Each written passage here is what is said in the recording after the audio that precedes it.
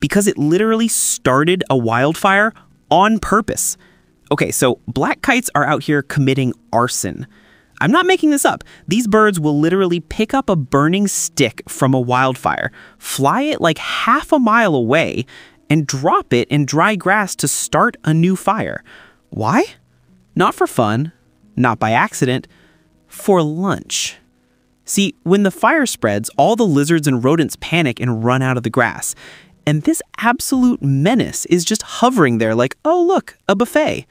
It's calculated, it's premeditated, it's a felony.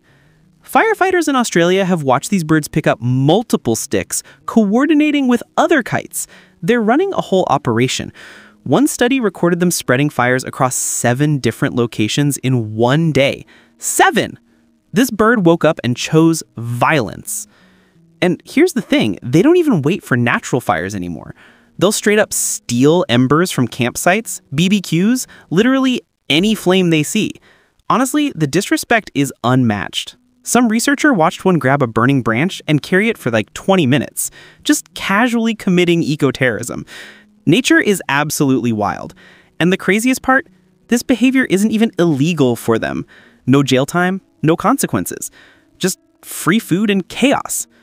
So, next time you're camping in Australia and your fire randomly spreads, yeah, might want to look up. So how does a bird even learn to weaponize fire?